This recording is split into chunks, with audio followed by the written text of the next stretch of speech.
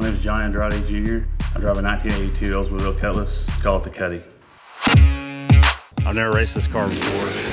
Everybody thinks I'm an underdog just because I guess my age. I'm young. Cars got small tires. My wife, she calls it a grandma car because it's just an old G-body, you know, that grandma had back in the 80s.